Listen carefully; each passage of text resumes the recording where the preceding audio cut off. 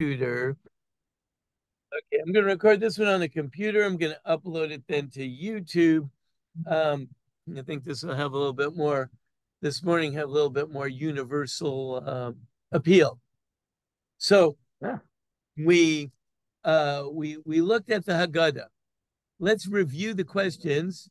Now we're going to start to answer them. But let's review our questions in the Haggadah. Okay. I think we had it was like at least a dozen questions, something like that, right? Probably more, probably more. So when we start off, well, Magid starts out on page 24. There's the Halachmanya, then Manishtana. Okay. Halachmanya followed by Manishtana. So Manishtana, the we will presume, and as a matter of fact, and this is not such a strange presumption, but we will presume that this answer follows the questions of Manishtana.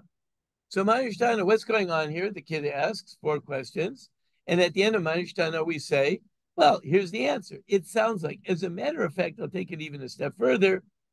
My grandfather, like many, many, many Jews, used to always preface, before he said the words Avadim Hayinu, he would always say in Yiddish, the teretz is, the answer is, and then he started Avadim Hayinu. So then this must be the answer, right? This is the story, supposedly. If that, taking that assumption, which we're gonna reject that assumption, but if you take that assumption as true, okay, I mean, I hate to do this to my grandfather, but I presume that Zeta was doing this because that's what his father did, and that's what his father did. Okay, so the Malbim is going to take a different approach here. But if we start off with the assumption that this is the beginning of the answer, so we have the following questions. It starts off with Avadim Hayinu Leparo B'Mitzrayim. So one of the first things we said is, if this is the answer, it seems out of order because, What? Manishtana? yeah, in answer to Manishtana. The Manishtana is what's going on here tonight. Why are we doing this?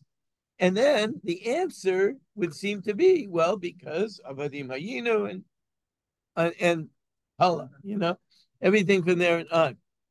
Okay. However, the problem is, if we turn ahead to page 30, so over there it says, Mitchila Avodah Zarah. Okay. Originally, we were Ovdei Avodah Zarah. So, which is going back even before Avadim Hayinu. And as a matter of fact, at the end of that paragraph, Mitchila Ovdei Avodah Zarah Hayu Avosenu, it says in the end, V'atein leYitzchak es Yaakov v'es Esav, V'atein leEsav es Har Seir l'Resh es Hosav, V'Yaakov avanav yardu Mitzrayma. At that point, I would have thought the next paragraph should be Avadim Hayinu, because it says V'Yaakov avanav yardu Mitzrayim. The next thing is Avadim Hayinu l'Paro B'Mitzrayim. But it's not the way it is, right? What is this doing back here? Okay. Now, that's one thing. Another problem that we had with this Avadim Hayinu L'Paro B'Mitzrayim is it seems to say, it says, V'ila lahotzi HaKadosh Baruch Hu esav osenu b'Mitzrayim, harei anu vanenu v'nei vanenu mishubanim Hayinu L'Paro B'Mitzrayim. We would still be in Mitzrayim, even today.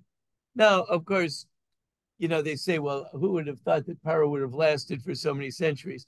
And the answer is, even if he didn't, but whoever would have taken over would have taken us as slaves. We just would have been slaves to the next one and the next one and the next one. Maybe not to Paro, but to any of his successors. It would be all the same. Yeah. They would just, yeah, right. They would just pass us off as the loot, that when they knocked off, whoever knocked him off, we would have been slaves to that guy. Then whoever would have knocked him off, we would have been slaves to that guy. And it just would have gone on and on and on.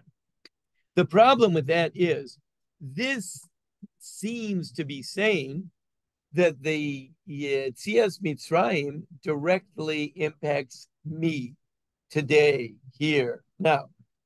Great idea. The issue with that is, turning ahead again, page 44 this time. You look at the bottom of 44. Well, that's the same idea. Right? That's the same idea. You just told me. I mean, we will be slaves to Paro, and we're supposed to view ourselves as though we personally. I mean, that's the same thing. So why are you repeating this idea again later on? Right? That's another question that we ask. Then we ask a series of questions because everything after those first two opening sentences does not seem to make sense. I'm all primed to hear the story. I'm getting ready. Got my kid. He's all pumped up. He asked the 4 questions. Yeah, okay. Tell me about this. How's it going? What's happening? What happened? How did we become Avadim LeParo Mitzrayim? What was it like to be Avadim LeParo Mitzrayim? And instead, what do I hear about? Afilu kolana chachamim, kolana nevonim, kolana yodim esatorah. What's that got to do with anything? What do you mean? Afilu kolana chachamim, kolana nevonim, kolana zkenim, kolana yodim esatorah. Huh? Back to page 26. Back to Avadim Hayinu. Okay, so on page 26, in that middle paragraph there, if we go on, we started the first 2 sentences sounded like we're starting the story. However, as we continue, we seem to totally abandon the story. And it tells you, even if we're chachamim and nevonim and everything like that, we have to tell over nevonim, zakenim. We have to tell over the story. Okay, that seems to be like off topic. And then it goes even more. We have the story of these chachamim that were in Bnei Brak. It also doesn't seem to do much for us about Yetzias Mitzrayim at all. And then we go even a step further. We have Rabbi Elazar ben Azariah seems to be telling us that we should. He tried to have instituted that we should remember Yetzias Mitzrayim every evening of the year. And he was unsuccessful until Ben Zoma came along. Great. That's so nice. Who cares? What does that have to do with Pesach, with the story? I mean, it's completely, not only is it not telling the story, it doesn't even have to do with Pesach. It's a halacha of all year long. The saying, remembering Yetzias Mitzrayim, we add a 3rd paragraph to Shema every night. That's great. I mean, learn that in the halacha class. You got a halacha class, the laws of Shema, you say the first 2 paragraphs, and then you add on about Yetzias Mitzrayim. That has nothing to do with the story. Then we have the 4 sons, which still are not telling us the story.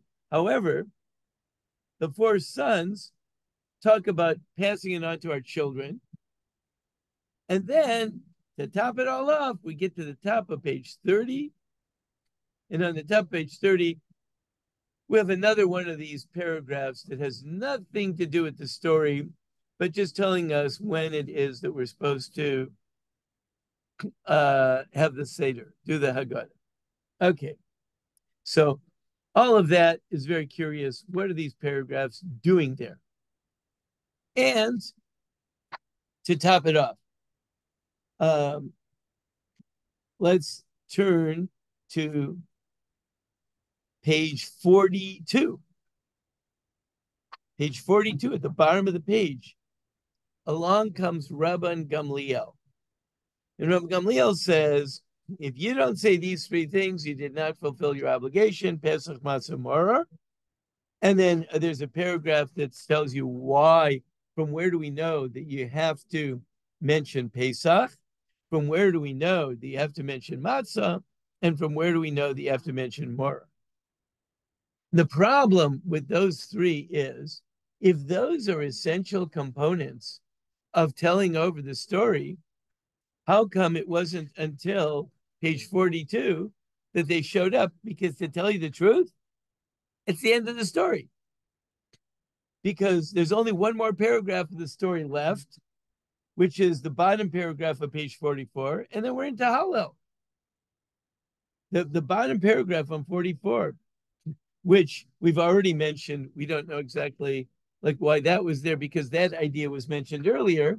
But at this late point in the Seder, you're talking about the three essential components. I would have thought that perhaps at the very, very beginning, before you get started, you quote Rabbi Gamliel. And you say, okay, now you're about to tell the story. Be sure you mention these three components, because if you don't mention these three components, you're out of business. You start at the beginning. Don't tell me that at the end. Okay. So that's pretty much. So our objection really is with the order of the paragraphs, not with what the paragraphs say. Right. Is that right? Yes, but also the paragraph, it should have actually prefaced the story. And remember, if we're like my Zeta, who said the teretz is Avadim Hayinu, then the story has already started. So according to that approach, which I think if you would ask the average person, they would tell you the story starts with Avadim Hayinu, then why is all this stuff? A lot of this stuff should have been mentioned beforehand. And certainly, of all the things that should have been mentioned beforehand, would be Rabbi Gamliel. Because Rabbi Gamliel says, if you don't say these three things, you haven't even done the mitzvah. These are like so essential. I mean, listen, if I don't know how to explain it to the simple son, okay, I'll figure it out, right? But Rabbi Gamliel saying these are absolute requirements. I would have thought, before you start telling me the story, you should have told me these things are requirements. But certainly, don't wait till the very end of the story when it's all completed to tell me the three requirements. Oh, by the way, you just totally blew it. Why did you tell me now? So Rabbi Gamliel should have been up with mitzvah later. Yeah, I would have thought it would be somewhere there. Maybe even I would have put Rabbi Gamliel before Avodim Hayinu. I mean, somewhere, or at the very least, mitzvah leinu l'saper, right? I need to know the story before I need to know what the mitzvahs are within that night. I'm presuming if I'm telling my child that he may not know the story. Yeah, that is true. He doesn't know the story. We hope he doesn't. So if I start out with, and you have to do X, Y, and Z, he's going to say, well, why do I need to do? Well, maybe that's the point. He doesn't know the story, but you know the story.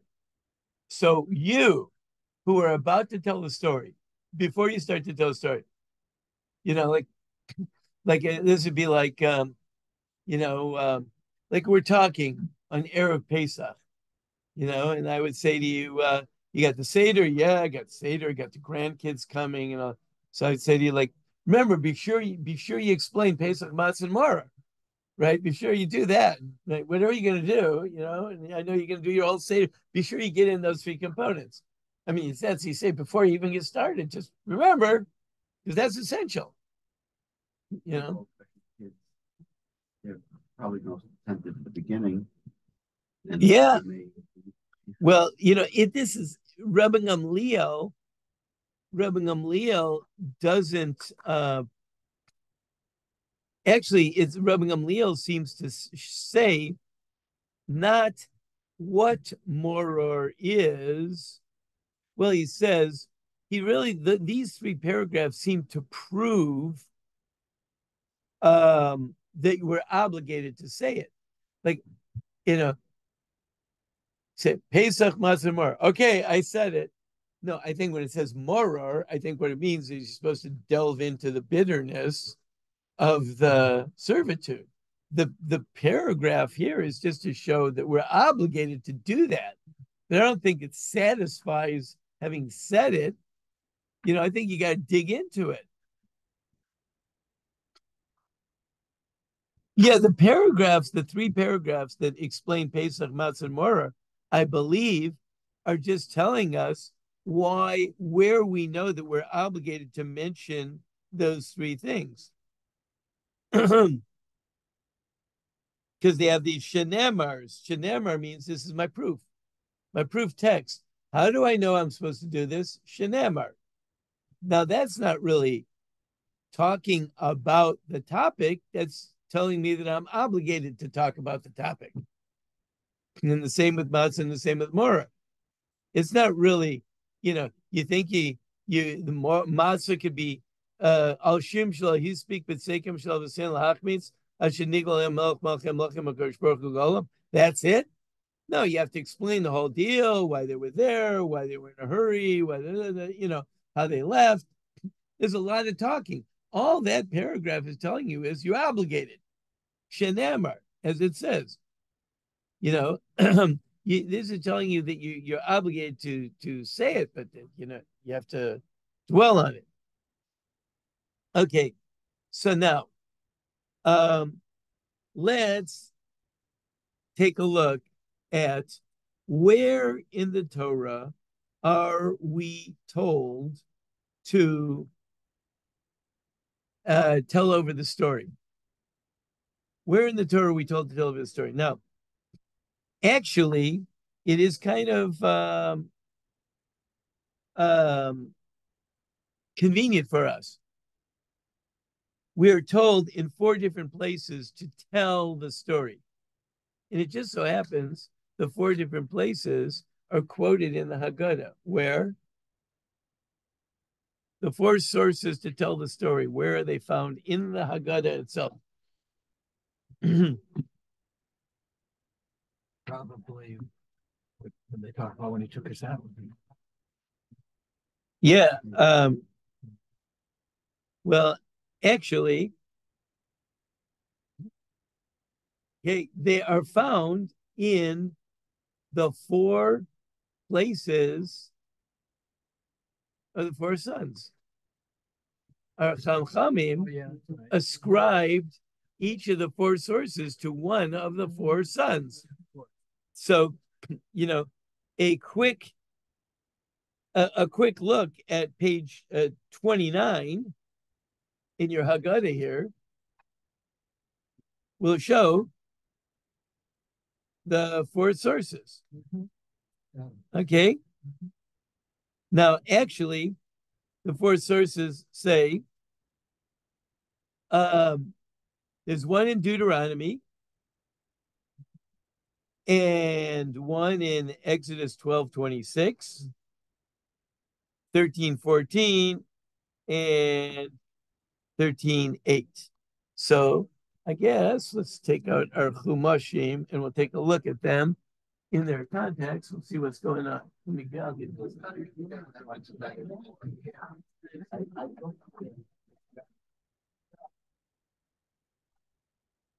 Thank you.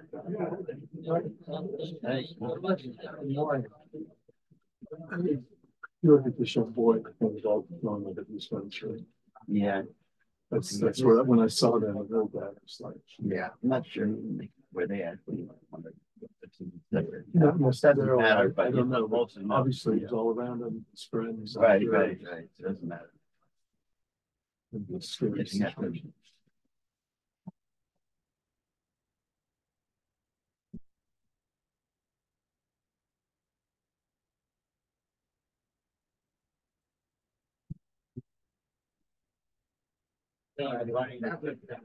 Okay. Here you go. Right. You got one already over there.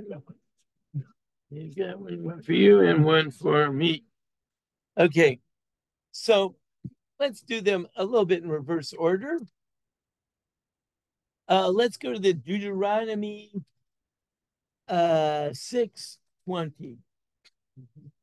Devarim, Parshas Vaskanan. So where does it say over there? Yeah, Pasuk 6:20. When your son will ask you tomorrow, saying, "What are these testimonies, laws and judgments that God has commanded you?" Pasuk 21. And you shall say to your son, "We were slaves to Pharaoh in Egypt." Okay. That's our opening sentence in the Hagadah. So that's a question and an answer, and that you're supposed to tell your son. Tell your son. Okay, that's one. Let's go back to chapter 12 in Exodus. Chapter 12 in Exodus. Okay.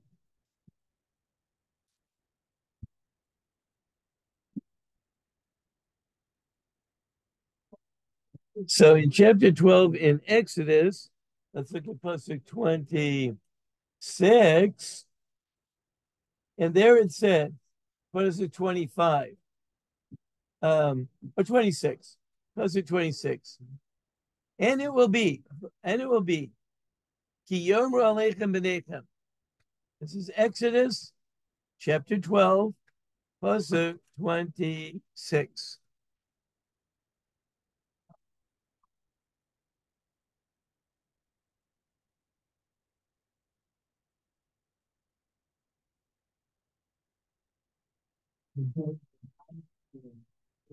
Okay. So this is the wicked son. Well, right.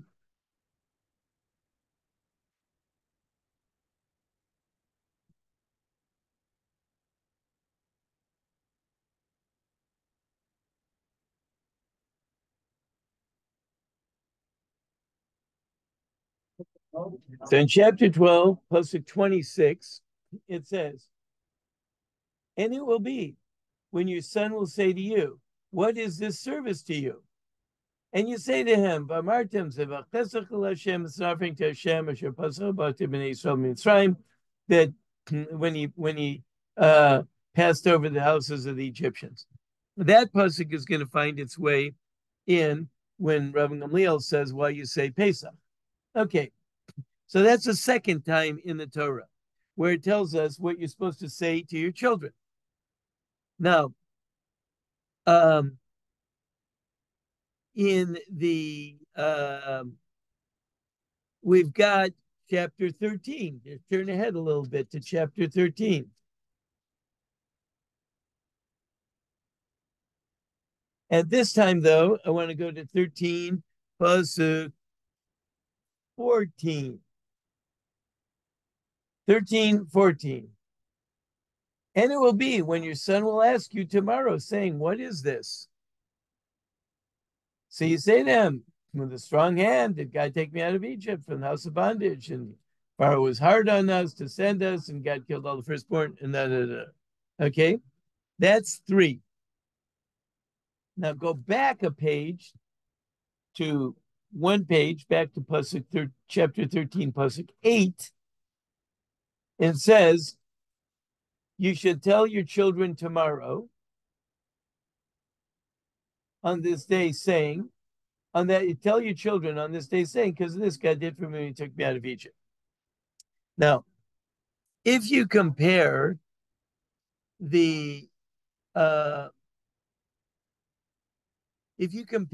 all 4 of these, which are actually easy to compare without flipping around a lot, if you look in your Hagadah to the 4 sons.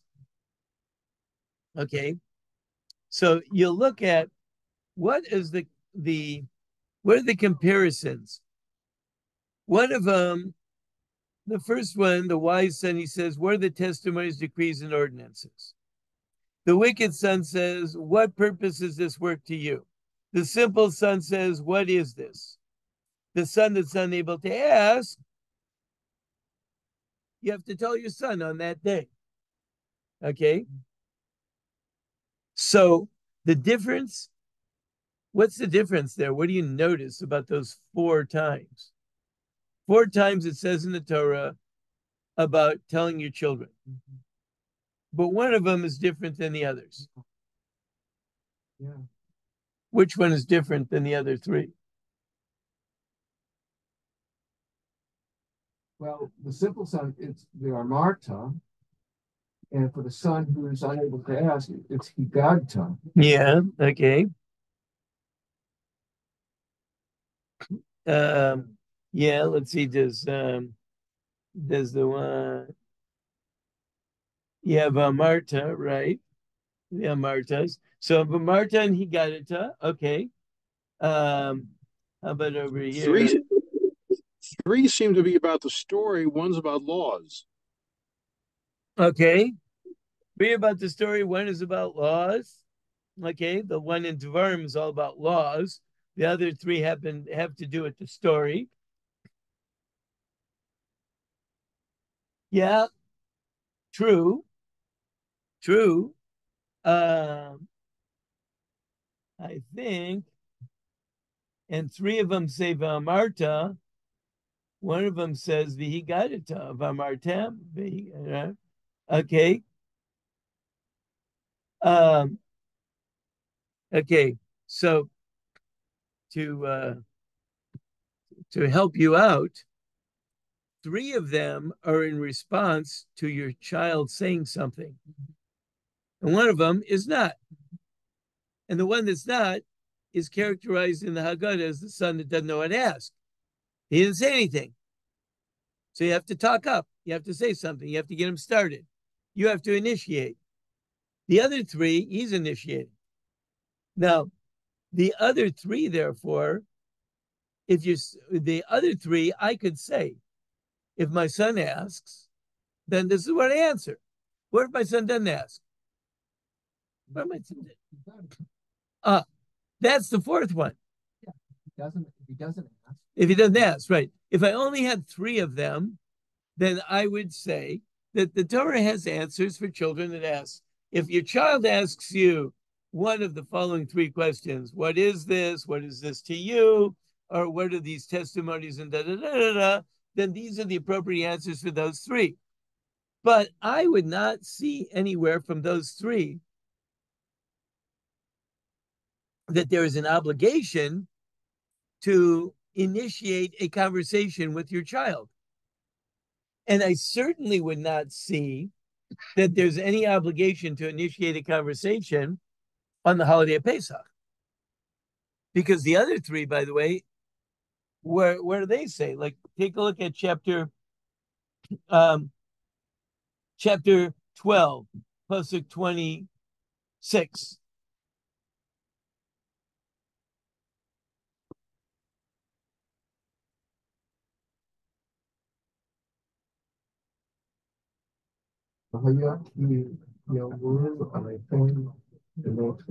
Yeah, and it will be when your son say to you,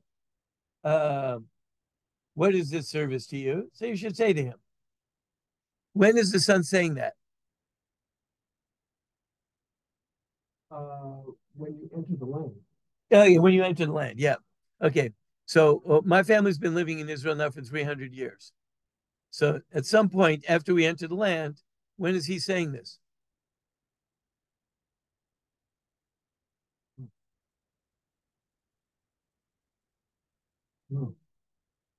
I assume he's saying it at Pesach. Why did you assume that? Because he says in Martin Pesach. It is the slaughter. Okay, what is this service to you? Yes, you'd say, okay, I guess that one you would say it's somewhere associated with this service, right? Now, when do you think he really would be saying it? If that's what you're picking up on, so when do you think he's asking this question? During the service, when he's doing it. When he's doing what? During the service. Yeah, when that is Erev Pesach.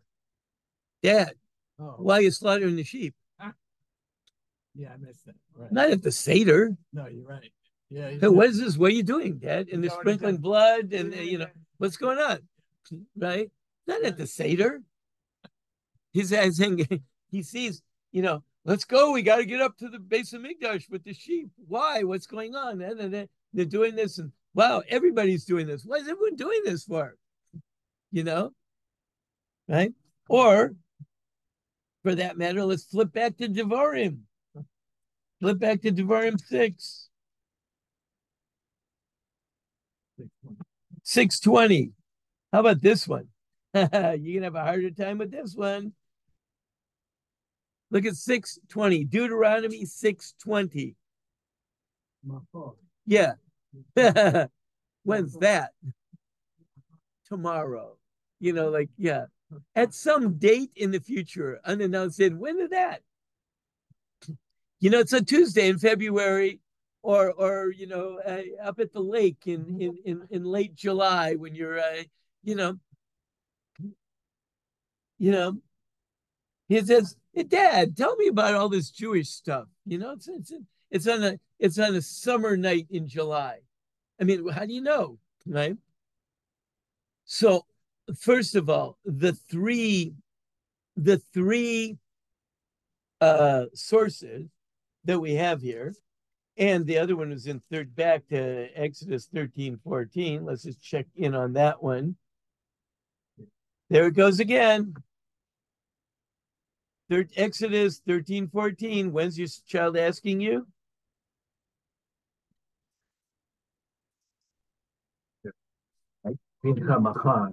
Well, there it goes.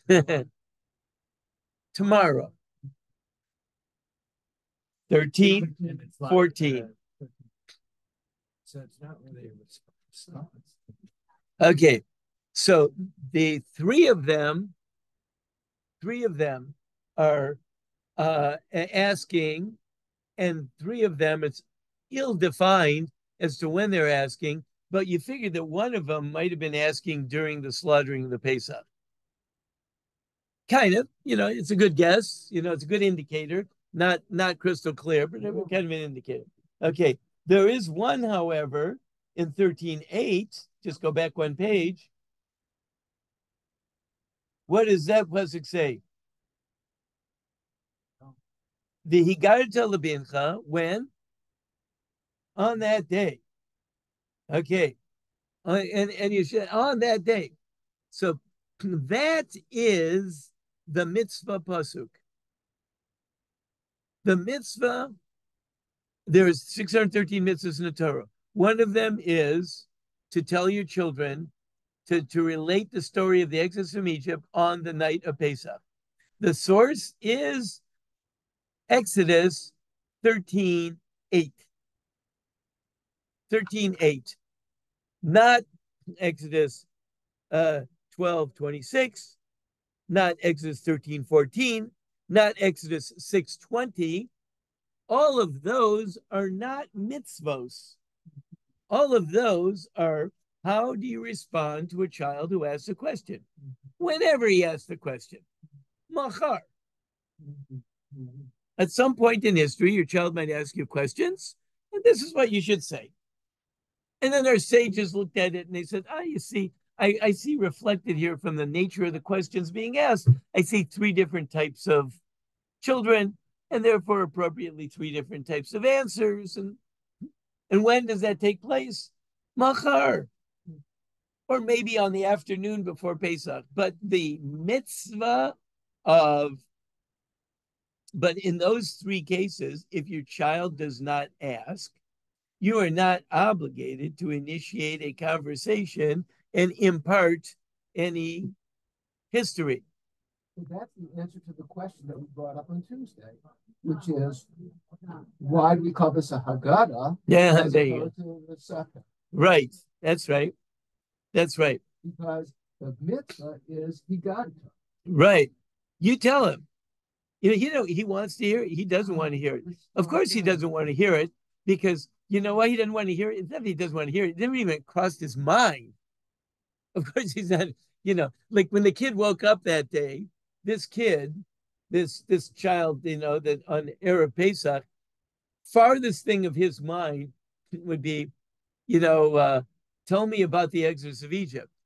He didn't know about the Exodus. He didn't know anything. He's for sure doesn't want to know about it. Not that he's like anti or anything. He just, why would he want to know about it? Tell me about the I think they're called the Punic Wars or something. Gee, Dad, tell me about the Punic Wars. What? Like, what are you talking about? Yeah. Sons of one parents. That's a good question. We can say maybe we'll have a little time. We'll darshan it out a bit. Okay, let's put that question up. It could be 4 sons of one parent. They could be 4 sons of each other. It could be, who knows? I don't know. 4 different families. We'll see. But the mitzvah of Sipur Yetzias Mitzrayim, telling of the story of Exodus of Egypt, is the source for that is the pasuk V'Higarta Levincha, found in Exodus 13:8. Okay. Okay. So now, let me pop this up on the board here.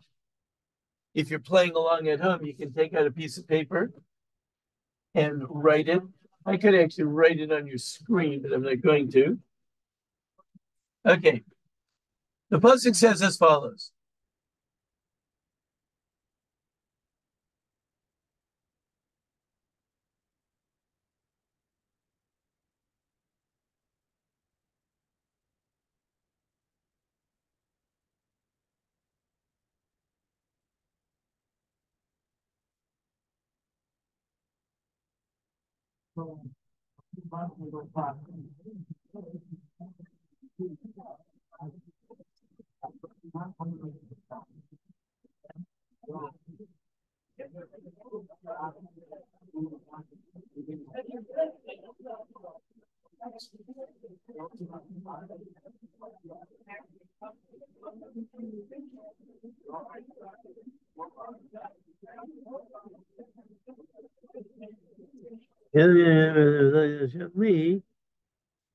B'tzeisi.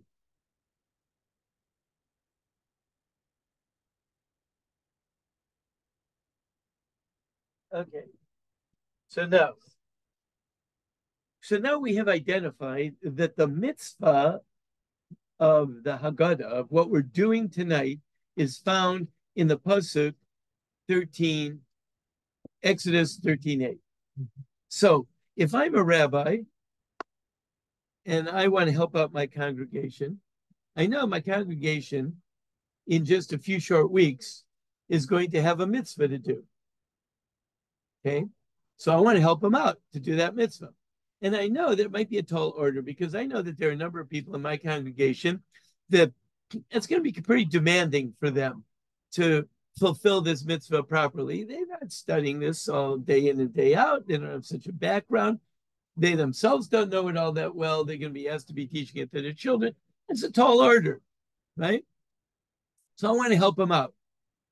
So I'm going to write a book, a manual, distribute this to my congregation, on behalf of the with the little front thing in there, dear congregants, I thought this would help you out. Wishing you a happy and healthy and kosher Passover. If you have any questions, please feel free to contact me at the shul office and And on behalf of the entire staff here at Congregation Ariel, we wish you the best of Passover. Okay, right? And then I have this little handout that's going to help them get through the thing. And so I write up this handout. These are what I've come up with, and this can help you do it. How would I compose that? How would I compose this handout? So with a committee, we've been asked to come together and compose the handout. I've received many requests from the congregation. Rabbi, I'm really worried. Pesach is coming. I know how to clean for chametz, but I really do not know how to tell this story over. Could you prepare something for us to help us out? Okay, be glad to do that. What do I do? How do I prepare it? What do I do? So where would I start? What's a Hagadah? He's right. He's right in there. Hadn't been written yet. Hasn't been written. Yeah, He's I'm right. going to He's write right. it up now. I'm going to write it. Or I'm going to come up with something. I'm going to create a packet. Okay. So I'm going to create a packet. Where would I start? With Exodus number 8. I mean, Exodus 13, number 8, Very good. Why am I starting there? because that's the commandment. There you go. Excellent. That's where you go. The first thing you do is let's read the commandment very carefully to find out what we're supposed to do. Okay. So Exodus 13:8 is ground zero. Okay. That is the commandment, not the other three. The other three are answers when children ask questions, and they might be useful and helpful, but that's not the commandment. Because the commandment is the Hagadah, you shall tell. Hagadah. Whether he wants to hear it or you don't, I don't care. Tell it, right? You got to tell it. Okay. So now I'm going to analyze this pasuk. One of the first things that I do when I analyze the pasuk, now it's Chumash class. Now we're back to Chumash class, right? We're reading this pasuk and we're going to read it very carefully and we're going to ask ourselves questions. Okay.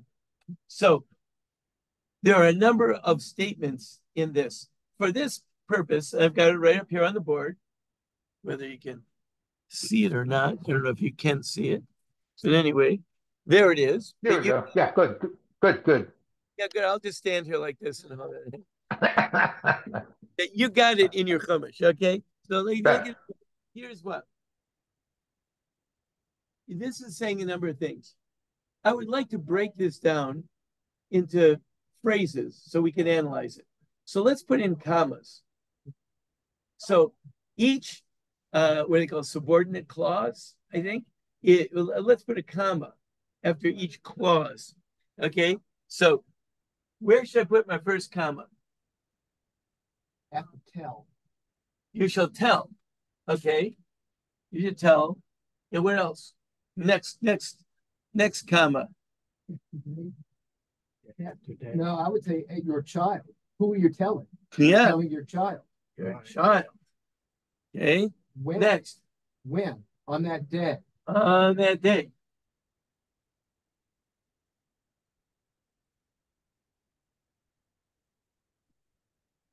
I would do a comma after saying. Saying. Okay. Okay. And then because of this comma. Because of this. Okay.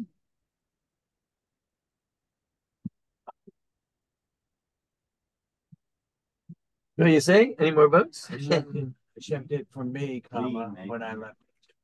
Me, when I left. When I, or maybe even after I, when I left Egypt. No, I think when I left Egypt. Maybe I left Egypt because when there's no I. Right. This is referring to something, but I is not to mean it. Okay. Yeah. Should the first one be after tell or after you? And No, it's supposed to be your child. Oh yeah, I'm sorry. Yeah, right. Okay. So yeah, you should tell your child on that day, say, because of this, Hashem did for me when I left Egypt. So here's what happened. The Chachamim looked at that pasuk and they said, oh, so that's the Hagadah. Okay. We have to explain telling, right? Your child on that day saying what it's saying, right? I mean, you could have taken out the word saying. You should tell your child on that day because this is Jim DeVru. What's the word saying? It's saying it's telling us something. I don't know what it's telling us, but it's telling us something. Right? It's for sure telling us something. We just, at this point, we don't know what it is. Because of this, Hashem did for me when I left Egypt. So that's what the Chachamim did. The Chachamim said, okay, let's write up a story. Let's write up a manual, which will not check off all those points. You're going to have to in this manual, I'm going to have to deal with what is telling, Hagadah, right? What is telling? Who's your child? Okay. On that day, it's going to have some reference specifically to the day, to a specific day. What does saying mean? I'm going to have to figure that out, right? Mm-hmm. And then because of this, what does that mean? Who's the this? What's the this? And Hashem did for me, so there's some idea about me when I left Egypt. Okay. And there you have gloriously, I mean, really, really gloriously, the whole Haggadah. The whole Haggadah is just laid out. It's right there in that pasuk. This is the Malbim's gift to us, that he shows us how the whole Haggadah was laid out very sensibly based on the source text. I mean, after all, if Hashem says to do a mitzvah, we scrutinize every other mitzvah. We learn Gemara all the time, okay? Like we're learning about the laws of milk and meat. So what do? Well, it says 3 times in the Torah, don't cook a kid in his mother's milk. So we scrutinize those psukim and we derive everything. When you have a mitzvah, whatever the mitzvah is, you scrutinize the source text in the Torah, and because you presume if Hashem's telling you to do something, he's telling you. He didn't want you wandering around in the dark. If he tells you to do something, he tells you how to do it, right? So read what he said. Read it very carefully. Upon careful reading, I came out with 1, 2, 3, 4, 5, 6, 7 points. So that means I got to check off. I have to have satisfied all those points. Okay, well, let's see how well our rabbis did with that. Can I ask one question before we go on to that? Yeah. And I hope it's good. So the next part is about tefillin. Yeah. So one would think that you would wear tefillin at the Seder. Yeah. But we don't. Yeah. All right. We don't wear tefillin at the Seder. Right. Because the Hagadah has its instructions, and the big instruction in there is that the Bayamahu. And then the next pasuk says, os. This story should be a sign on your arm. So your arm in between your eyes. You're supposed to wear the story. You're supposed to wear the story. When do you wear the story? We should be wearing it at night after you tell the story. When do I wear the story? When do I wear the story? All the time. There's no restrictions on that. You're only obligated to tell the story one time a year. Right? One time a year, you're obligated to tell the story. But you have to wear the story every day. The distinction between telling and wearing. Yeah. Right? You wear the story. You wear the story every day. Yeah, except Shabbos. So then they're going to modify that, and they're going to say that there are times it says, because it specifically says that it doesn't say you should wear the story as much as it says v'haya lecha la'os, that the story shall be a sign. I don't dispute that at all. Yeah. It's just, if I were a shot guy, yeah, I would think, reading this, gee, I need to wear tefillin at the Seder. Yeah. Yeah. So the Gemara says is, since it said it should be a sign, we only wear, you don't have to wear a sign when you already have a sign on. So Shabbos, for example, is a sign.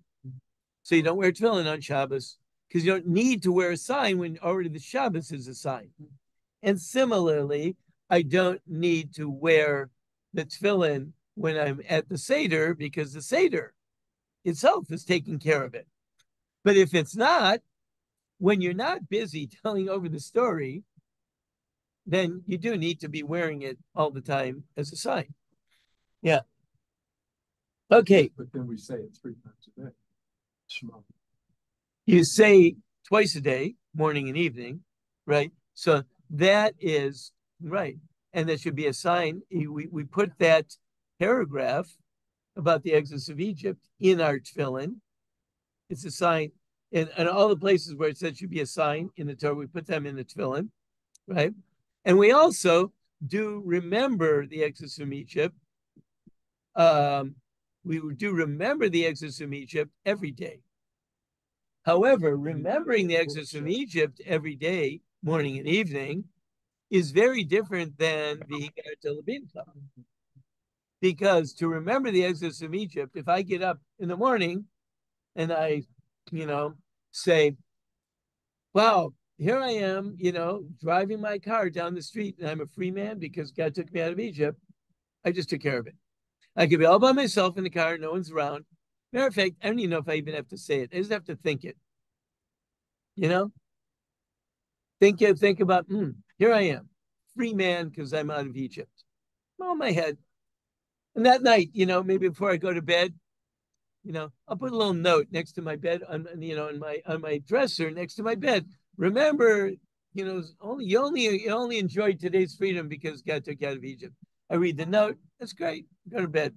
So our sages formalized it. They said you should say a whole paragraph in the morning and in the evening, when you put on your tefillin and all that, But technically, I could really satisfy that just by remembering. Now, when it comes to the Hagadah, no, you can't technically satisfy that other than doing exactly what we're going to describe here, because that's the command. And the first thing is Vigarto Labincha. You know how I satisfy this? I have to do Hagadah to my son. Talking, but it's in a large group and one person conducting the Seder.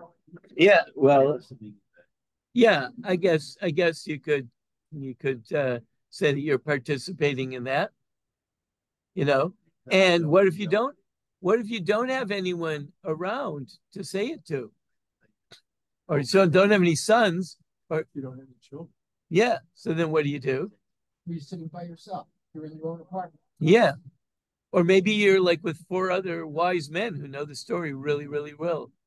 What do you do? Repeat it. It's the greatest thing. And people couldn't be with their family. Yeah. Even if it's a couple. I read about one that the Rabbi Elazar ben Azariah and Rabbi Tarfon, Rabbi Akiva, they were all by themselves in Bnei Brak. So you know what they did? They told the story. Right? Because you have to tell over the story. You have to tell it's true. You're supposed to tell it over to your son. What if you don't have a son? Vigarta. You put the comma up there. Right. All I have to do is tell it. Yeah, you guys put the comma up there. You gotta tell it. You gotta tell it. You've got to tell the story. Now, which is actually quite brilliant. If you want to be sure that the children will hear the story, then what you do is you make a commandment that everybody has to tell it.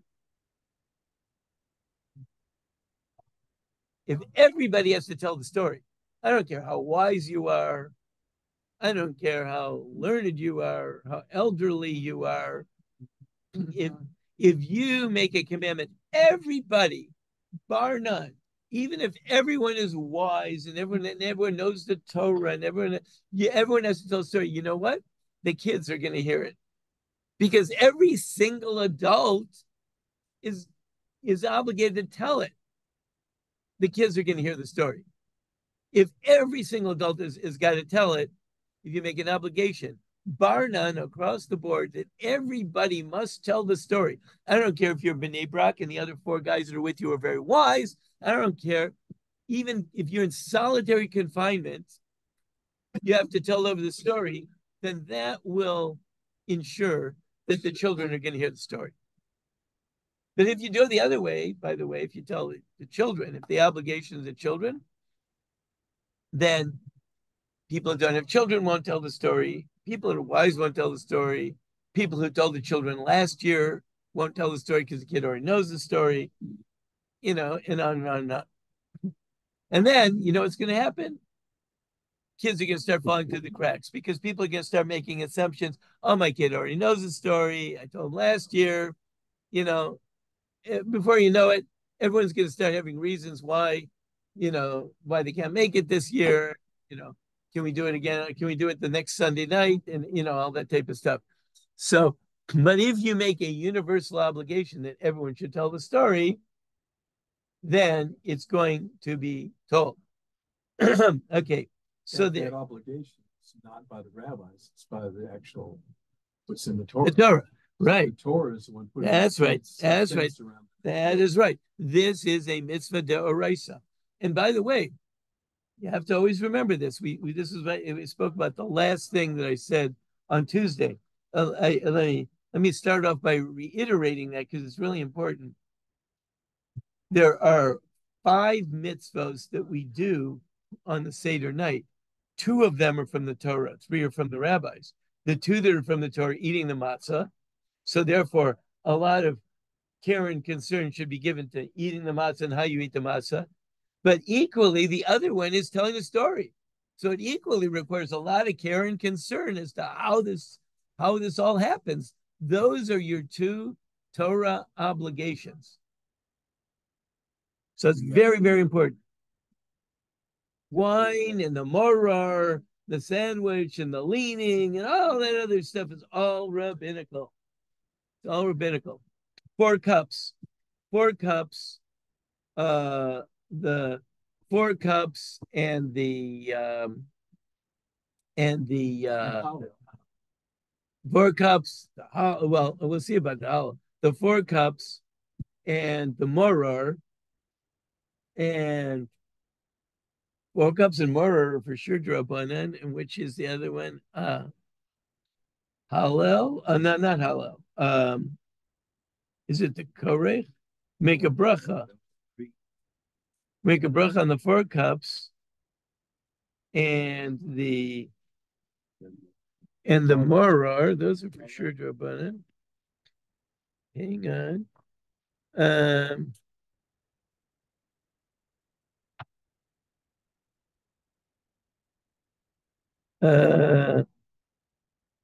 Yeah, Hallel. Okay, I guess so. Hallel is only drabanan.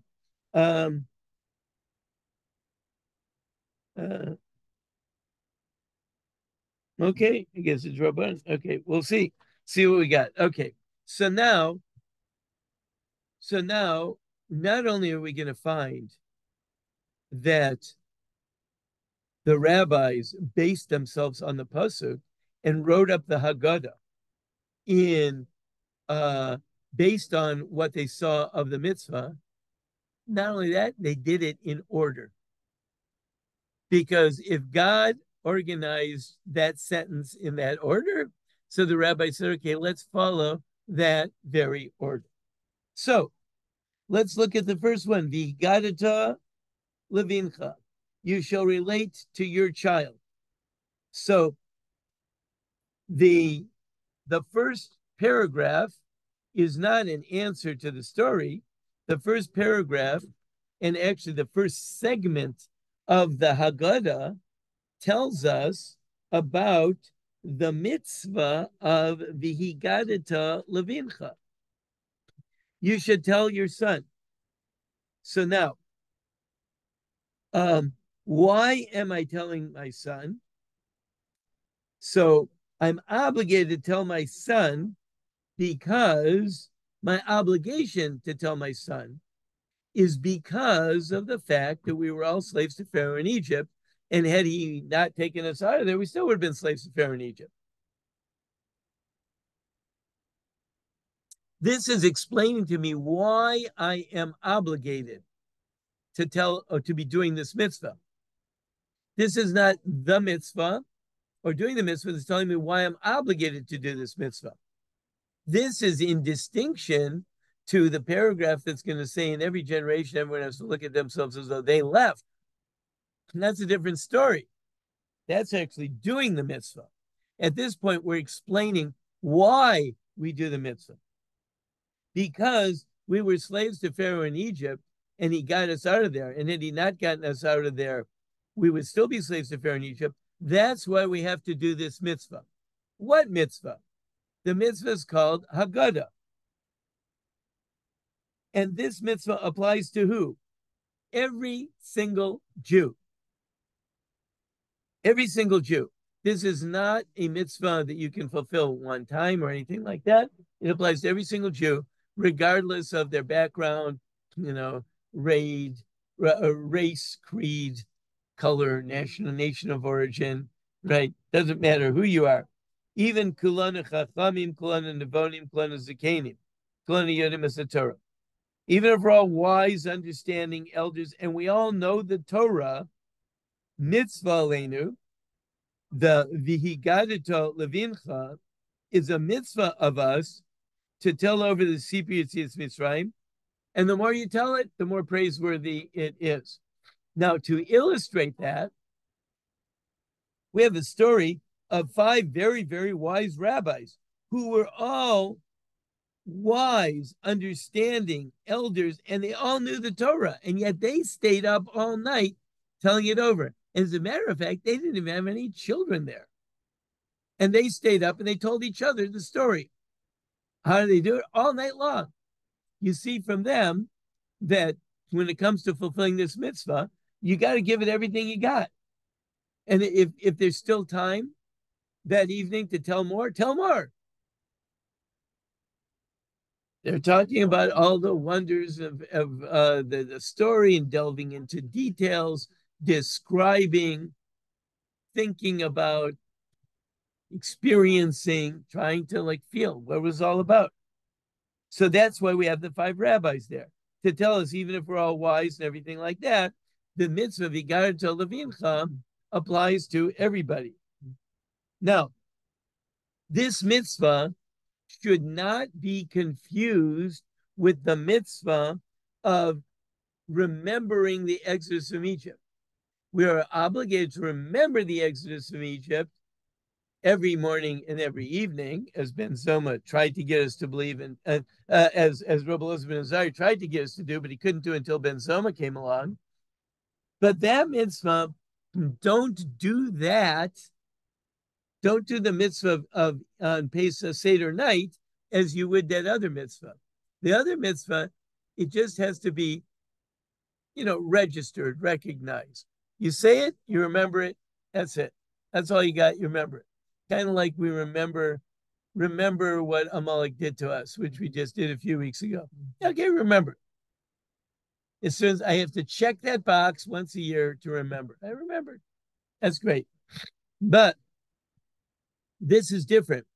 This is Hagadah. So they're drawing a contrast. Don't think it will suffice by just remembering. No, there's much more involved in Hagadah, because on the once in the morning and once in the evening, I don't have to say anything. Really. I mean, I recite this paragraph in the Torah, but I don't really have to. I don't have to tell anyone. I could say it to myself. I could mumble it along in a low voice, kiss my tzitzis a few times, and that's great. So you're saying the Elazar ben Azariah, we don't want to confuse the mitzvah of Pesach night with the other mitzvah of remembering. And that's why Rabbi Elazar ben Azariah is here to tell us that's not how you do it.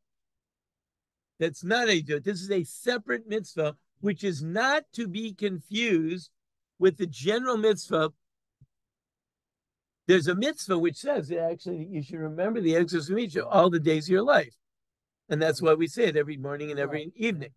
And at first they said it every morning, then he tried to get him to get it to say it every evening. Now we say it every morning, every evening. But the text is by Yom HaPur.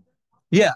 This is a separate mitzvah that's one night a year, which we'll get to in just a minute. But it's one night a year. And that is different than Rabbi Elazar ben Azariah's thing. and it has to be said over. Now, by the way, it'll be easy if your son is a chacham or a rasha or even a tam, because in all of the above, they will probably ask some question which will give you the opening to respond. It might be an antagonistic question. It might be a learned question. It might be a simple question. But, once you have been asked a question, then it's easy. The door is open. Yeah, exactly. The door is open, you can answer. However, what if the kid doesn't ask? You are still obligated. That is child number 4, and that's our pasuk. You have to tell. Not va'amarta. When a child asks, then you say. But if the child doesn't ask, then you have to tell. If he got it to, you have to tell. It's forced on him. Now, of course, be smart. Don't be an idiot and make it a bitter experience for the kid. But the bottom line is, you got to get this communicated. If he got it to us, really, you shall communicate. Now, va'amartas, you say, well, he engaged you in conversation. He said, Dad, what is this? So you say to him, that's, vihiganata means this kid's not even thinking about the topic. This is not even anywhere on his radar screen. You have to figure out some way to relay the following, communicate to your son the following information. That's vihiganata. That's why it's called Hagadah. That's our mitzvah, vihiganata levincha. And that's why we have the 4 sons. And the 4th one being the most important one, because the 4th one, he doesn't know how to ask. And that's where we quote the pasuk. So we have been explaining that we are obligated. We're obligated. So I'm obligated. You should tell. I'm obligated to tell. Not as a response, not to answer, but I got to tell. And my child. So that means even if my child doesn't ask, I am obligated to tell that child. They come in different versions, but even the one that doesn't ask, I am obligated to go out of my way and tell him. Okay? Now, when am I obligated to tell him? On that day. Okay? What's the next paragraph on the top of page 30?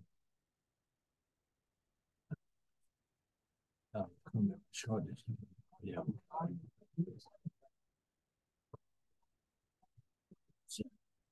First day of the month. I might have thought. Might have said on the first day of the month. Well, no. But by the end of the paragraph, what have we proven?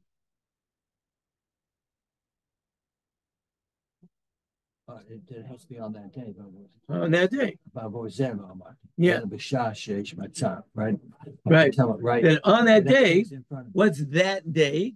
When they got the matzah and more in front of us, not the beginning of the month. Okay. No, he says that. I might have thought that. I might have thought that. Yeah, but no, that's not. No, that's not going to work. Okay. So basically, uh,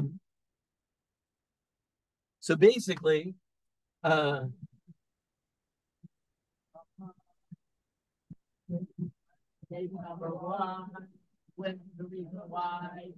How are we doing? Look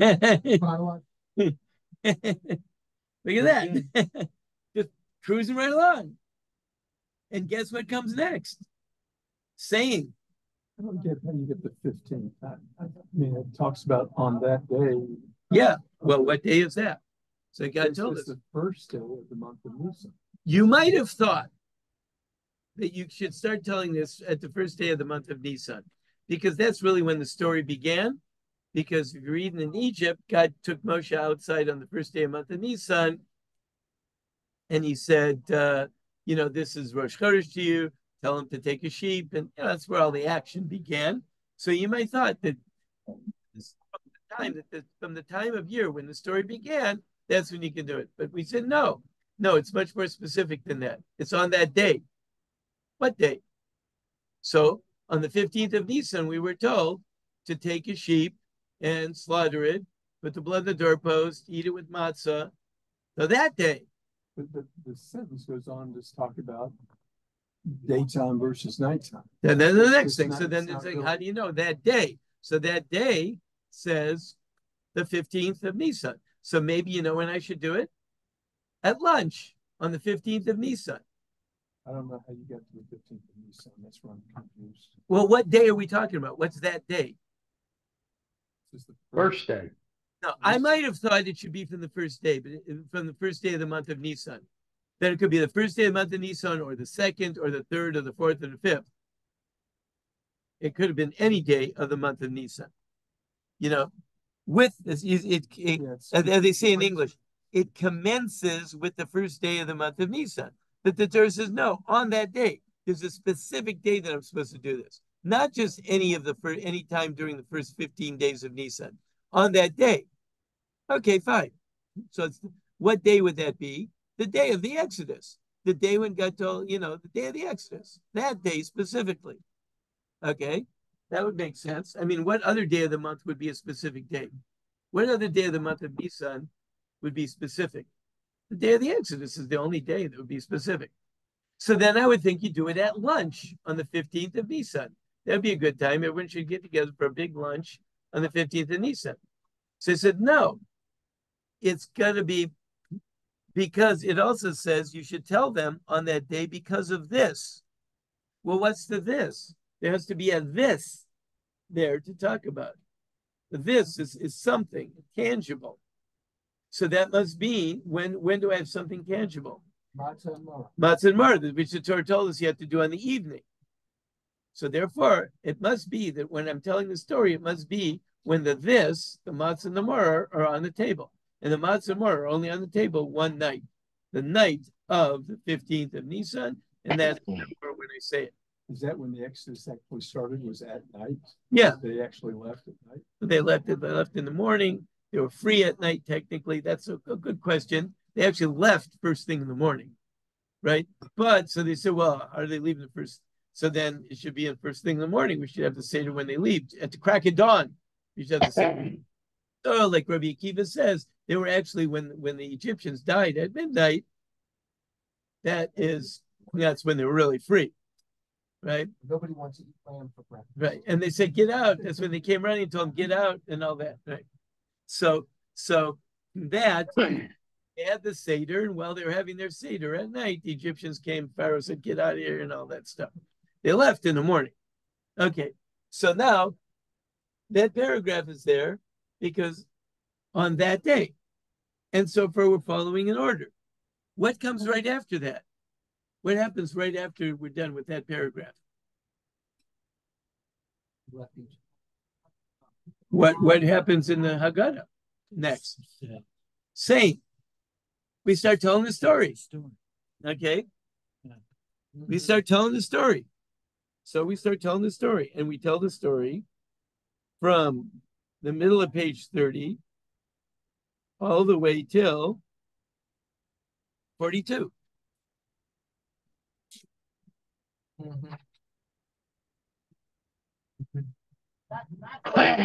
Let's start saying the story. Start saying the story. Okay. At this point, now it's time. Enough instructions. Now start saying the story.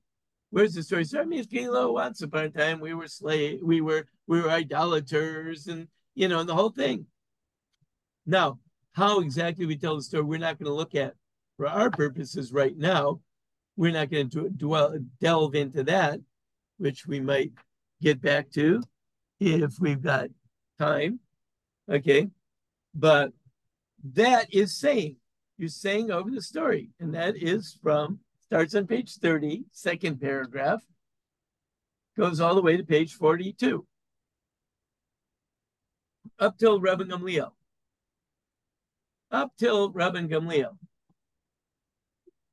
Okay. You're supposed to tell your child on that day, saying, because of this. Okay, because of this. Now, what's the this? Well, we just talked about it because it was quoted in the paragraph on page 30. What's the this? Matzah and maror. Matzah and maror. Actually, there's Pesach. Pesach matzah and maror. Because of this. Oh, This is what you're supposed to tell your child. That means it's very important to say because of this. Because it says that's what you're supposed to be saying because of this. Okay, enter Rabbi Gamliel. Why enter at this point? Because that's where because of this shows up in the source pasuk. Okay, and that's where Rabbi Gamliel comes in, page 42 and page 44. Because of this is Rabbi Gamliel.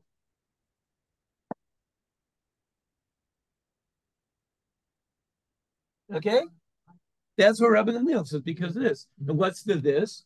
Pesach, matzah, and maror.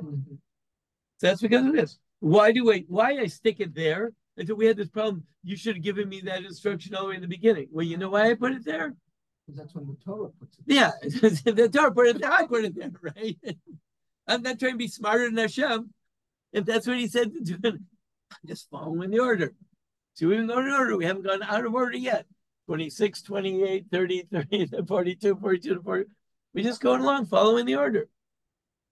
We're just cruising along, following the order of this thing. Okay. Now, what comes up next? You're supposed to say, because of this, Hashem did for me. Now, this is very interesting. Because of this, Hashem did for me. Actually, now, the Malbim has an interesting way. He translates it different than we would translate it.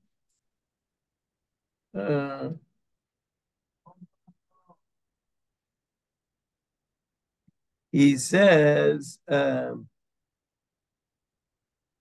where is that? Because of this. Yeah.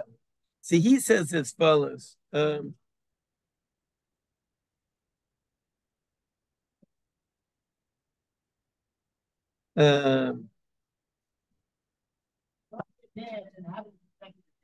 Rabbi Gamliel reads it a little differently. We all read it is because of this that Hashem did for me when I left Egypt. That's how I wrote it up there. Rabbi Gamliel would say it a little bit differently. This is because of what Hashem did for me when I left Egypt. Meaning that this is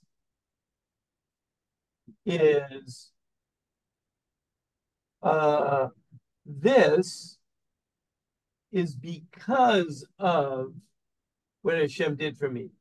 He's going to retranslate it like this.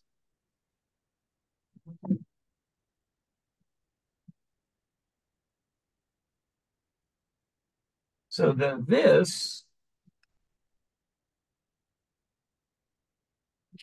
what's the this? This. Or this is actually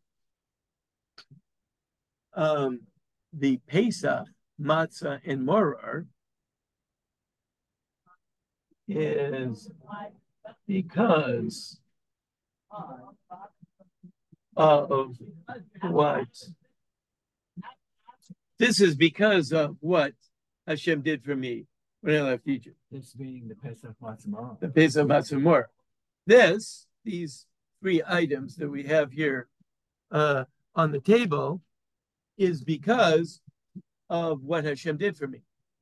Because the reason why I have a sheep here on the table and the reason why I have matzah and maror is because what Hashem did for me when I left Egypt. Because when I left Egypt, he told me to have a sheep and eat matzah, right? And eat it on top of maror. So the reason I have these three symbols here is because that's what Hashem did for me when I left Egypt. He had me have these three symbols. And therefore, I'm going to also have these three symbols. So he says, Rabbi Gamliel is saying, it says, You mean the Malbim? Well, yeah. The Malbim says that what Rabbi Gamliel is saying is, the difference between this is the subject. Like they say, this is the subject of the subordinate clause, not the object. Not because of this, but this is because of what happened. So the object is what happened. And this is a symbol of what happened. The other way to read it is because of this, Hashem did for me when I left Egypt. Then the object is the Torah. They become the object. And he's saying, no, that's not what Rabbi Gamliel is saying. Malbim is saying. That's not what Rabbi Gamliel is saying. Rabbi Gamliel is saying that the exodus from Egypt is the object. And because of that object, I end up with Pesach, Matzah, and Morah.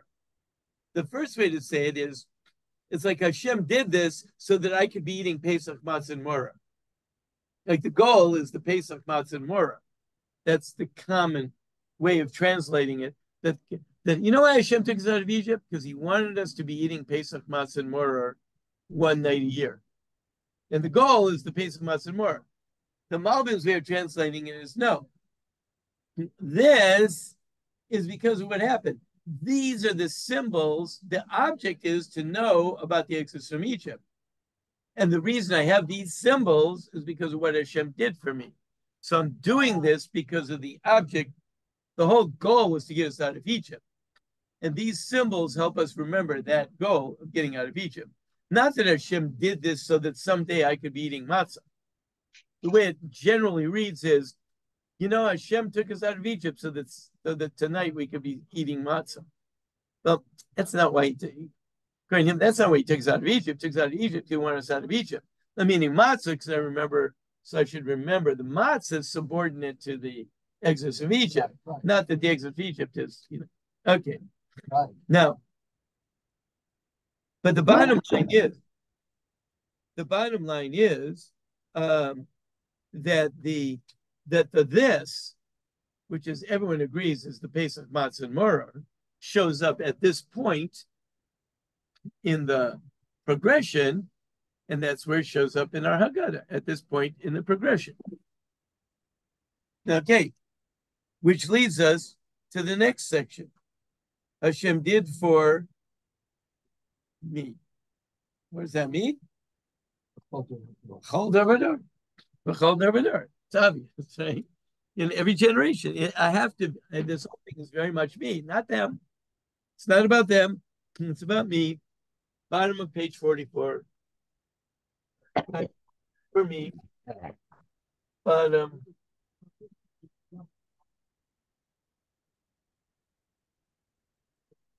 Bottom of page 44. Okay? And that's what Hashem did for me. You have to view yourself as though you personally left Egypt. And what do? He goes back to swing around again. This time, saying, where do I get that from? Again, our source pasuk. This time, of course, the focus is on the li. Hashem asa li, it's a si, maybe it's right, when he took me out of Egypt. Not our fathers, right? Not our fathers, but even us too. And another pasuk, Shenemar v'osanu hotzi misham. Us did God take from there to bring us to the land that he swore to our fathers. Okay? So, what's left? B'tzeisi mimitzrayim. B'tzeisi mimitzrayim. So, you turn to the next page. And what do you got? Hallel. What's the middle paragraph of the Hallel? It says Yisrael miMitzrayim. It says miMitzrayim when I left Egypt. It all wraps up. It all wraps up with us singing about how I left Egypt. It says Yisrael miMitzrayim, but that's the Hallel, right? And the top paragraph on the page tells us that what the goal is. Leficha, therefore.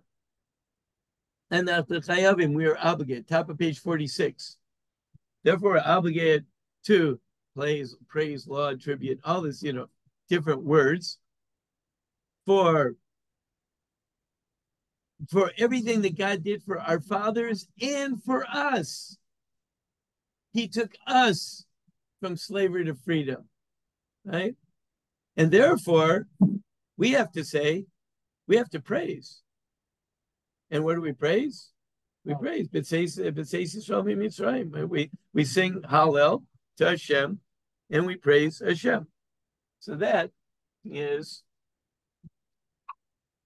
page 46.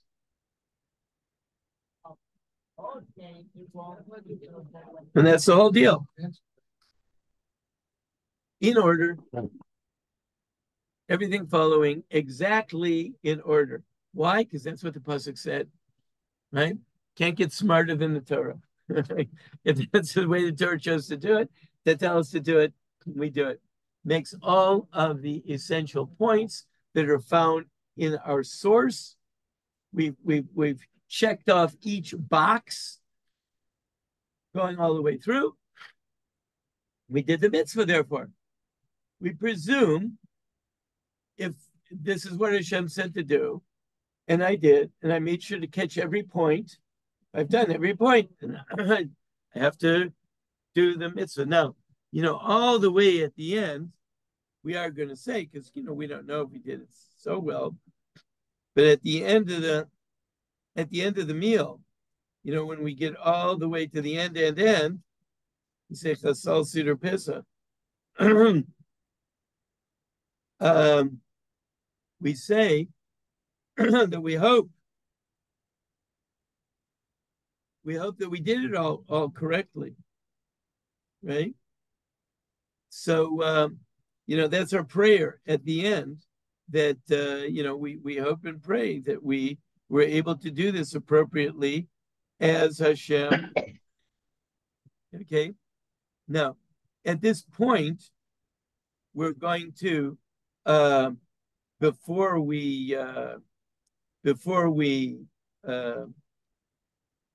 at this point, we have to, now that we've come to praise Hashem, now it's time for us to start to do the other mitzvos, both Torah and rabbinical, which will be eating the matzah, because we did the Hagadah already. And, notice that we do the Hagadah before we eat. I think that you could have done either one first, but it would seem to me to be two reasons. Number one is, if you do it after you eat, then you can't say when the matzah and the mortar are sitting in front of you because you already ate them up, right? But I think more practically, if you do it after you eat, you'd never do it. It wouldn't happen. You start with the meal, the Hagadah has a hard enough time before the meal. If you try to do it after the meal, wouldn't stand a chance. But the first thing that we're going to pick up is with after the meal is we're going to say the Hallel. Now, why do we say half of the Hallel before and half the Hallel afterwards? So the first part that we said before, if you take a look on page 46,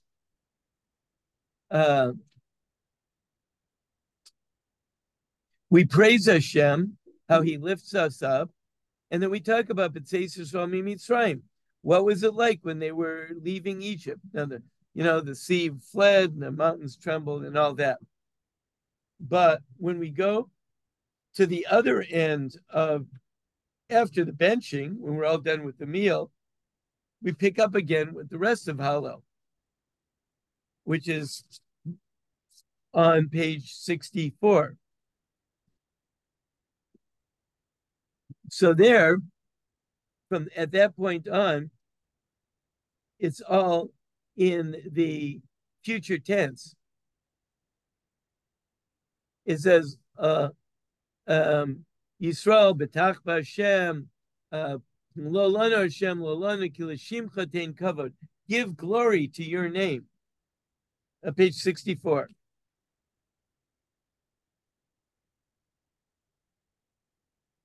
Give glory. That's future tense.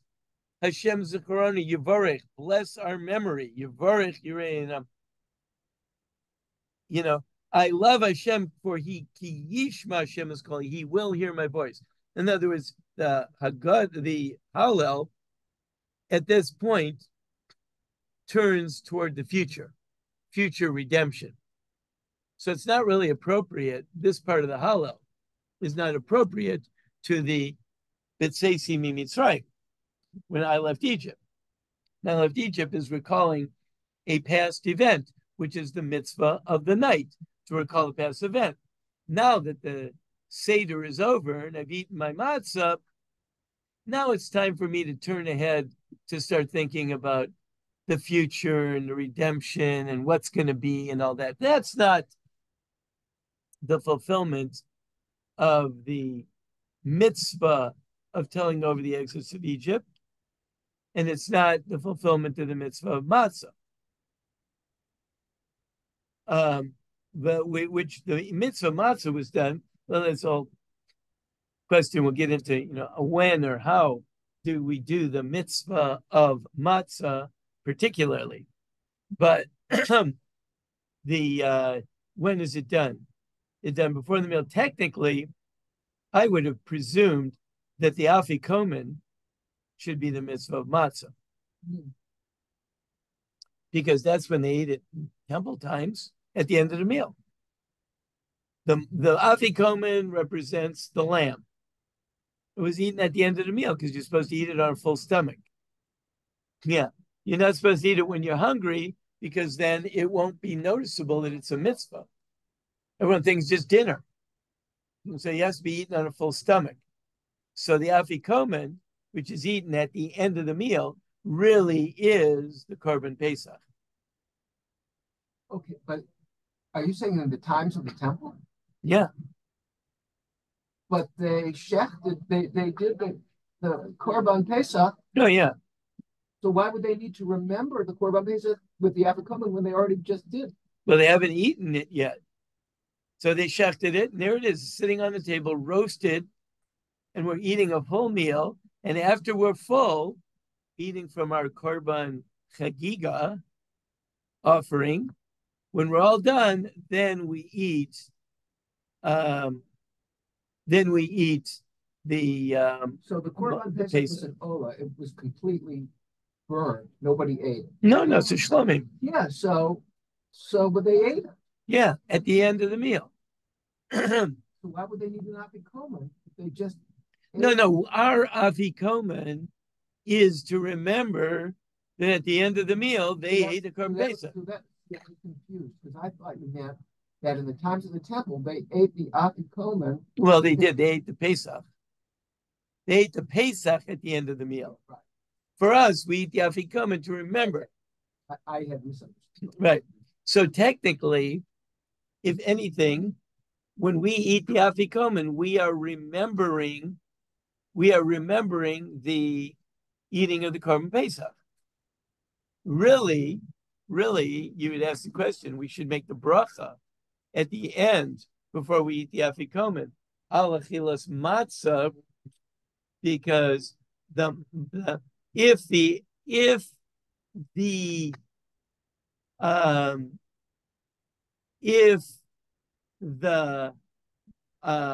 Pesach was eaten with matzah and maror, like Hillel did, then it would be like, you think it'd be at the end of the meal.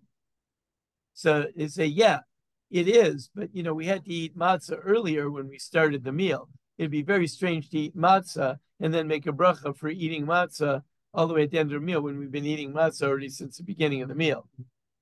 So we'll make a bracha earlier. Right. But it is to remember the Korban Pesach.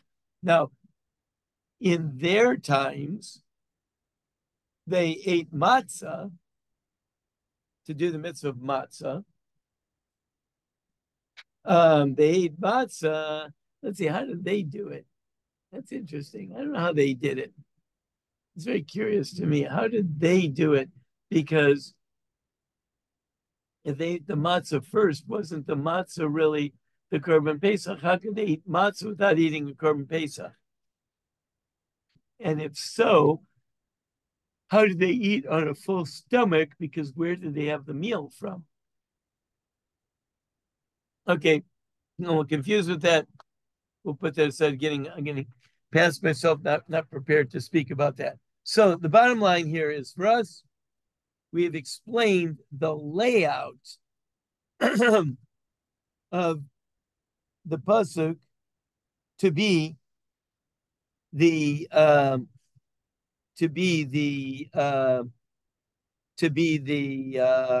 layout of the Haggadah. The Haggadah follows the order of the pasuk. Okay. Yeah. Now,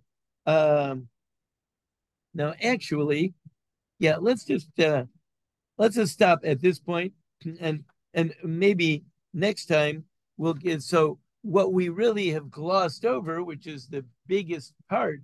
I mean, we've done some really important explaining, but the part that we glossed over, which is the main part, the main act, is saying, which is actually the telling of the story, right? So how is that organized and all that? But Mirza Shem hopefully we'll pick up with that on Tuesday. Rosh Chodesh Nisan. I might have thought we could fulfill it from Rosh Chodesh Nisan, but no. I might have thought. Okay, let's just grab a couple of minutes. We'll do a little Chovos Halevavos. Okay. I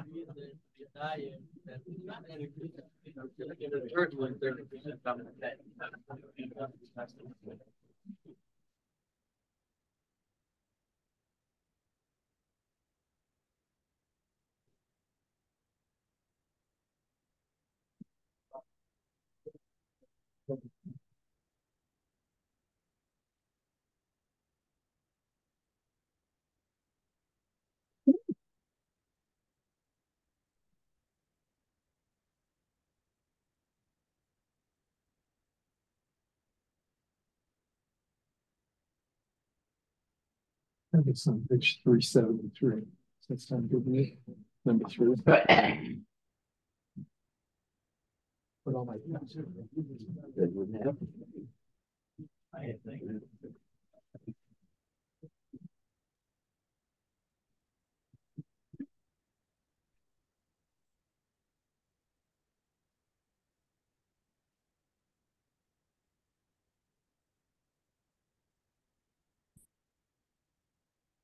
Okay.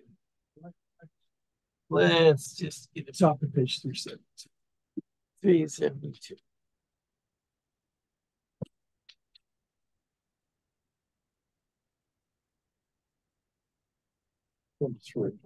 Yeah. Is that okay? Okay. I got okay. Very good. Good. Thank you. Yeah. So, not surprisingly, there are 5 things that a person will need in order to have trust in Hashem. You have to have 5 factors to have trust in Hashem. Okay, that's the Chamesh Hakdamos. There are 5 the prefaces in order to have trust in Hashem. Number 1, Hakdam Rishon Hi. Sheyamin, a person has to believe Adam, via Borolo, and it should be clear to him. Shenimtzai Meitzolakim Shiva tonight, that there are 7 conditions to God. And these, that if those are found, Asher Imhem Nimtzaim Eitzel Zeh Shabbat Chimbo, if he has those 5 conditions, you can trust in him. And Ukvar Hiskarti Tanaim Ela Beperik Hakodam. I already mentioned those 7. And I even proved them from verses. These are the 7 things that any being has to have in order to be trusted. That's an Irishim. That the one you're trusting in is more merciful to you than anyone else. Not only that, El shekol rachmanus v'chemla sheyesh l'mishu shaladam.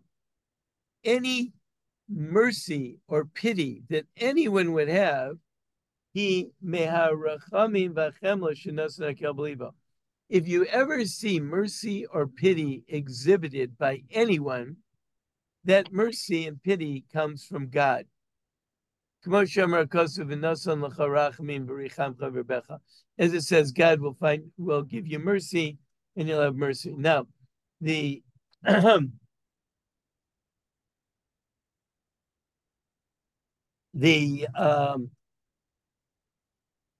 this idea that when anyone is exhibiting mercy, it comes from Hashem.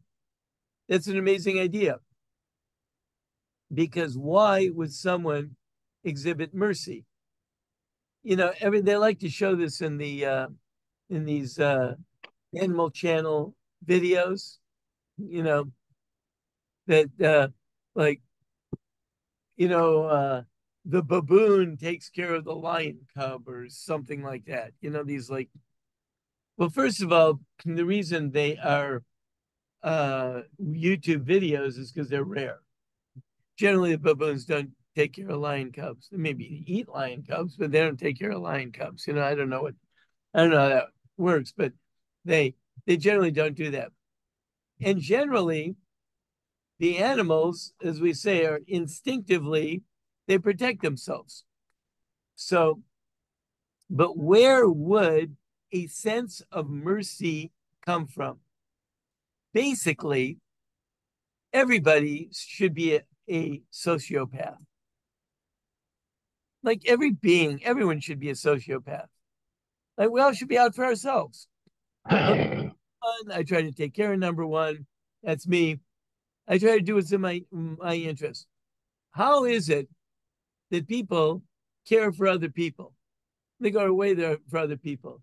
You know, people see something, you could hear about some cause or something like that, and you're moved. You feel a sense of pity. You want to care for other person. They put a picture of a starving child. Everyone feels a sense. Where does that come from? How could that have evolved?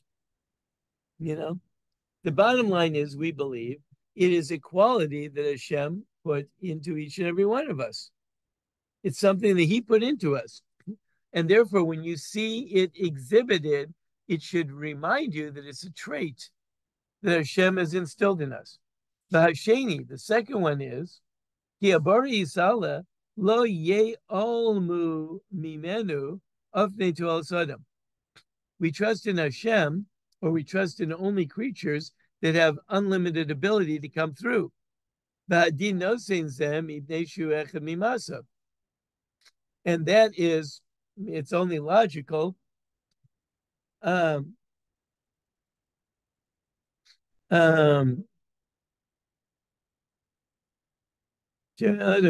because man is one of the things God made.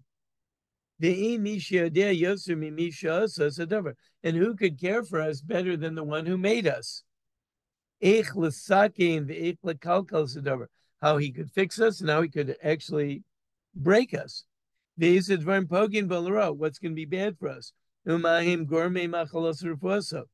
And what causes his illness and his health? And if that would be true, for example, if you buy a Tesla, then you are probably well advised to go back to the Tesla people for operating instructions, right? You won't call up GM to find out how to work your Tesla. Yeah. Repair your Tesla. Yeah, I mean, or you don't call up GM and ask them, if I do this, will it be okay or will it hurt my Tesla? You call up Tesla to find out if it'll you call up GM to find out about GM. You're going to call up GM for Tesla and vice versa. And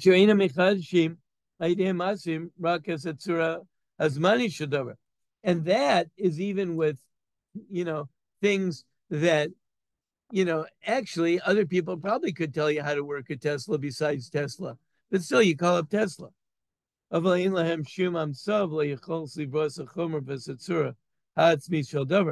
Now, Tesla didn't create Tesla. Tesla put together the various components in a way that they call that Tesla. They didn't create metal. They didn't create electricity, right? They didn't create even the batteries or the rubber or the tires. They didn't create anything.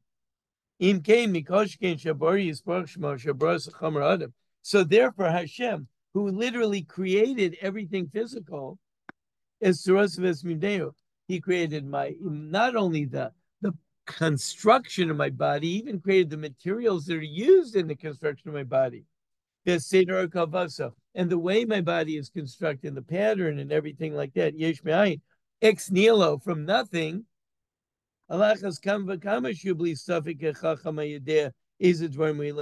So certainly he'll know what's best and what hurts a person.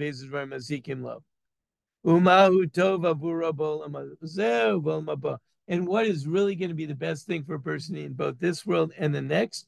I